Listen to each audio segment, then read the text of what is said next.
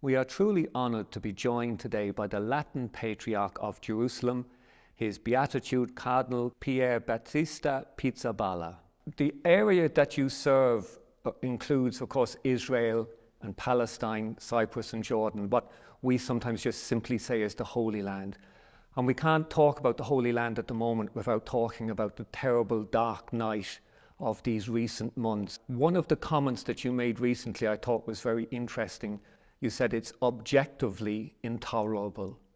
It's an interesting phrase, objectively. It's a shame that we have to almost say that you almost have to argue about suffering. I mean, the facts are very clear what is going on. First of all, I have to say that what happened 7 October is also objectively intolerable, but also what is going on in Gaza. I mean, more than 80% of the houses have been destroyed, about almost 40,000 or more, approximately 40,000 people killed. It's not the first time we have a war, but we never saw people starving as we are seeing. The proportion, of the violence we are assisting is something that goes beyond any understanding.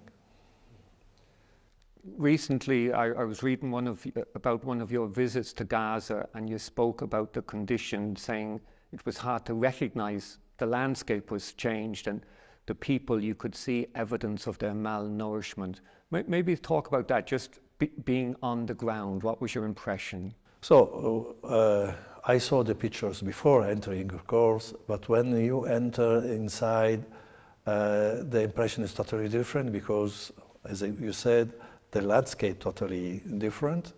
There are no roads. You have to go through the mountains of garbage or rubble, I don't know, so in English.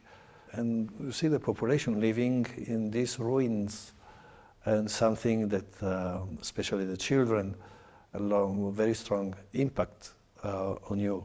There is nothing working, no electricity, no water, no sewage, no communication, and so you live in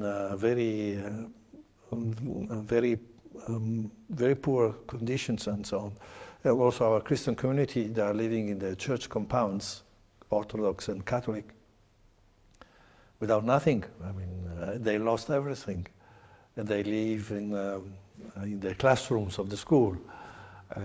And they cook once or twice per week, and this should be sufficient for all the week.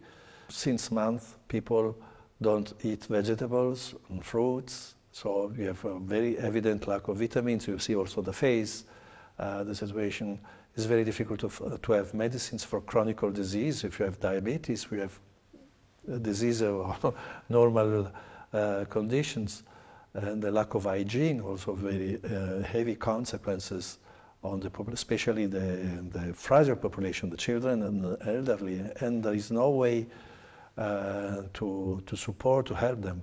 All north of Gaza, in the Gaza city, there are about 600,000 people, no hospitals, nothing. It's unbelievable. We hear of the Holy Family Parish in Gaza, and that they're doing what they can and they're sheltering all faith, but they haven't been immune. Churches haven't been immune to the destruction. Maybe tell us a little bit about the parish.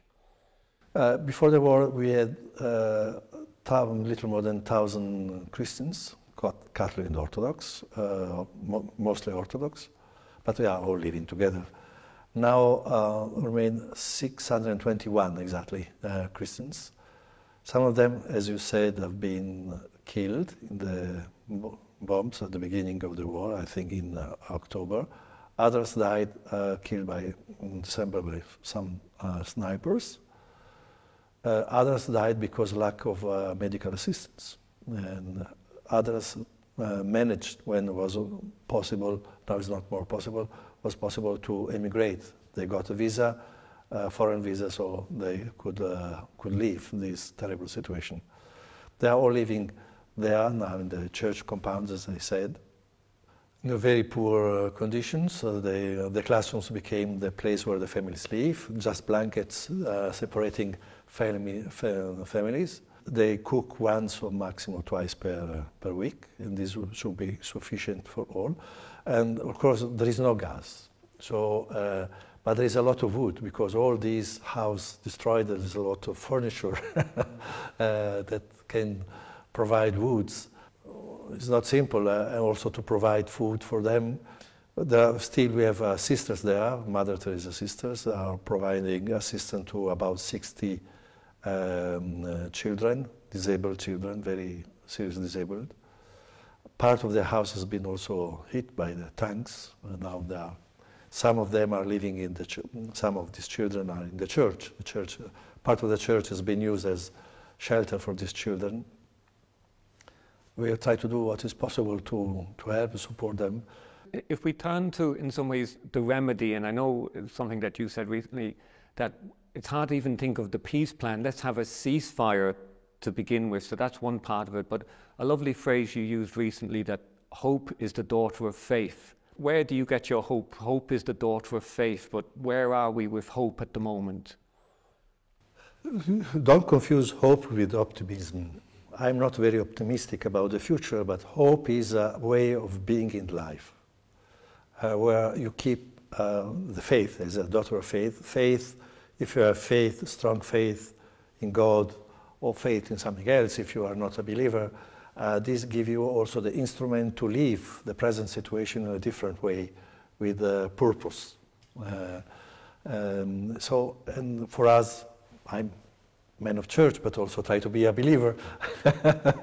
And the faith in God is also give us the strength to do all what is possible to change something in the life. We cannot change the macro political level and so on, but at least in our communities, in our relations, the people we meet, to have a different attitude where you keep consider other human beings, not to dehumanize the other, which is very important in the language and the attitude and the relations and so on, and try to do something to change. First of all, and the aim is not to get a result, but to give expression to a desire which is inside us. What would your message be for maybe people here in Ireland, in the Irish Church, watching in? Well, first of all, to pray for us is very important. To talk, to organize meetings and prayer meetings, but also conferences, whatever, about their situation, where we can inform people about what is going on in a balanced way as much as possible. Truth is very important to say, saying their truth, but also without becoming part of confrontation.